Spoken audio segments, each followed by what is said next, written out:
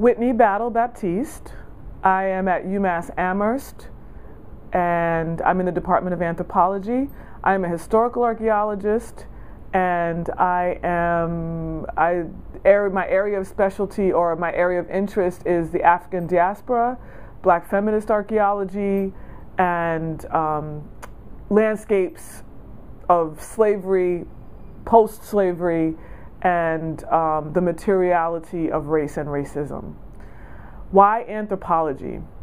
I started out in history, and I loved the archive. I loved the unfolding of history. I loved the material aspect of learning about history and through the words of others.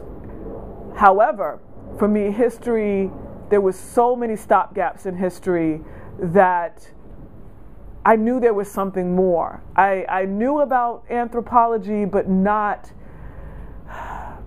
I did not know the hands-on experience that archaeology gave me.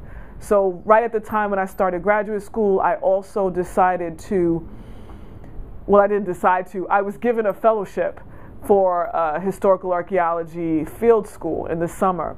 And it was amazing because I was at the same time writing my thesis, going into the archives at Colonial Williamsburg, looking at wills and inventories, at the same time that I was actually in the field digging up objects that were used, owned, discarded by people of African descent on a plantation.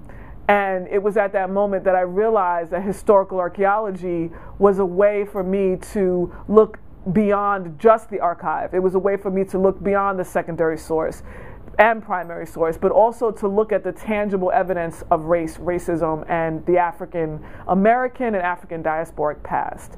Also, what it did was it provided a means for me to enter into an identity as a Black feminist. I began to concentrate on the experiences of women of African descent, and realized that pretty much I didn't have to look at artifacts and gender them. My theory was what was driving my interpretation, but also as a Black woman, I was asking very different questions of the archaeological material than my predecessors or my mentors or my peers.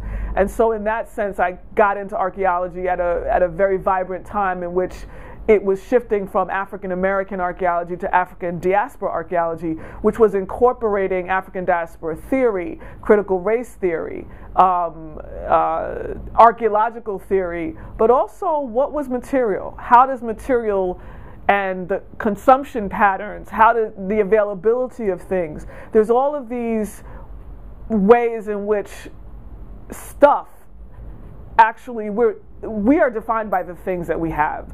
The symbolism of objects, our relationship to things, whether it be a phone, a computer, an iPad, which is a contemporary moment, but what about something you've passed down from generation to generation? What about something a piece of jewelry, or the ways in which you've taken one object and manipulated it to make it something that you really need at that moment? And so all of these also enhanced for me this idea that the African American past was so void of material. And as we know, in the new National Museum of African American History and Culture, we have a whole building that is filled with material. It's the material of our past.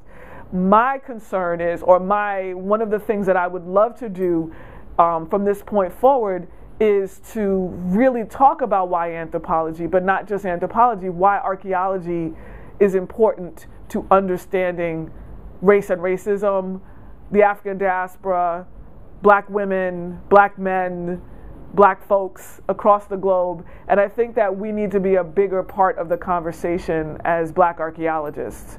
And that's why anthropology.